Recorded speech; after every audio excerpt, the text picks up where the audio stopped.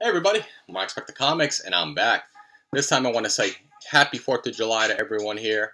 And a way for me to do this episode, I'm going to be showing off some comics that are inspired, by the word America, whether it's a character, whether it's the name of a title, whether it's just cover art that represents America. So I'm going to start off by putting on my shades to celebrate. And if you want to see what books I have for 4th of July, stay tuned for that intro.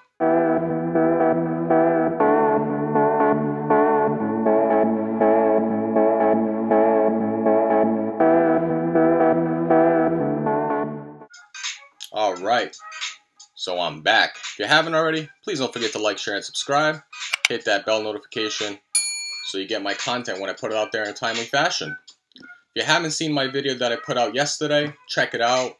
Beers and Comics is back. It was fun unboxing that. Check out the video, what beers I got, and what comics I showed. So, we're back. It's 4th of July. Hopefully everyone has a great 4th, has a good weekend. I don't know about you guys, but here in New England, it's been pouring the last few days. And it's actually lightened up a little bit today, so maybe we can have a little bit of decent weather for the holiday.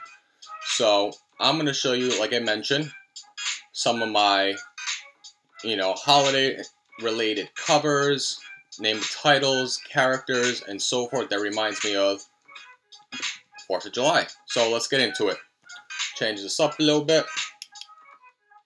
There we go. If you guys like my shades.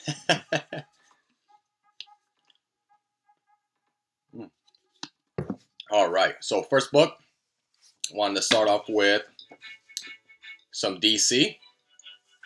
Picked this up at a flea market recently with my buddy Rayman. This is DC Comics Bombshells, issue number 1. Great cover. Have 3 of the best female characters in DC.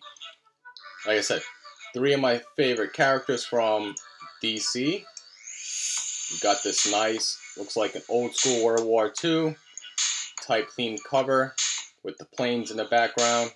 And they're just majestically flying there. I think this is great. Great cover. Speaking of America, a little bit of America Chavez. This is America, issue number 2. Just love this cover. You got the tray there with the colors that says America. You got the graffiti in the background. So you got the really cool hat and outfit. Love this cover. Pick this up as well at that same flea market. Alright, going into the DC Vertigo imprint, we got United States versus Murder Inc. number 1. This is written by Brian Michael Bendis. Just love this cover. It has the some of the great symbolism there. It's a great read. If you haven't read this, check this out. Going into Marvel, this is some Bronze Age goodness. This is actually part of one of the books I got from Rayman from the AOK. And this is Sergeant Fury and his Howling Commandos, issue number 136. You gotta have a little bit of war action in here, because 4th of July, we fought for independence. So, love this cover.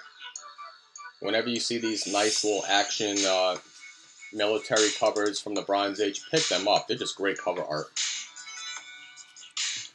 Alright, going into a little bit of indies.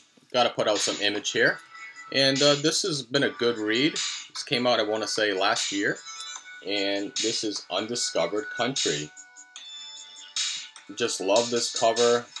I love how you see the country of the United States just blanked out there, because in the story, it's a mystery. It's tough to get into the country, in this post-apocalyptic world. If you haven't read this by Zack Snyder, Charles Soule artwork, and Kamikoli, great read. Can't wait to see where they go with this. I think they're like 9 or 10 issues in right now at this point. But pick this up. Good read. Down to the last 2 books. This is from Boom Studios. Has a little bit of spec. I don't know. We'll see if the movie actually comes out. but this is Last Sons of America, written by Philip Kennedy Johnson.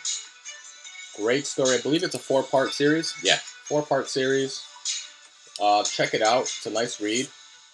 And Last Sons of America. And the last book, of course, we had to go back to Marvel with one of my favorite characters. This is Captain America. And this is Avengers number 4. This is obviously the reprint, not the actual copy. But it reprints Avengers number 4, which is the first Silver Age appearance of Captain America. You just gotta love this cover. Classic cover. You got Namor there popping up in the background on the top. And you got some of your Avengers. So that's it. Hopefully you guys enjoyed that. I want to say again, happy 4th of July to everyone out there that's celebrating the holiday. And until next time, Mark Spector Comics, out.